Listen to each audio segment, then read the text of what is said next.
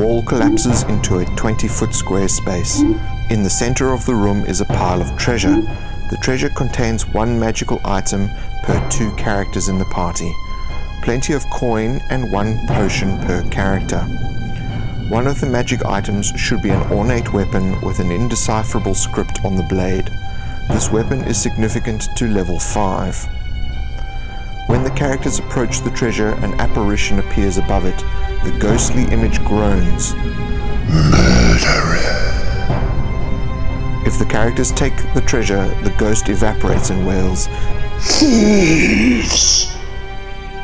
If a character is capable of communing with the dead, the ghost reveals that it was loyal to its master to the very end, protecting the weapon as instructed.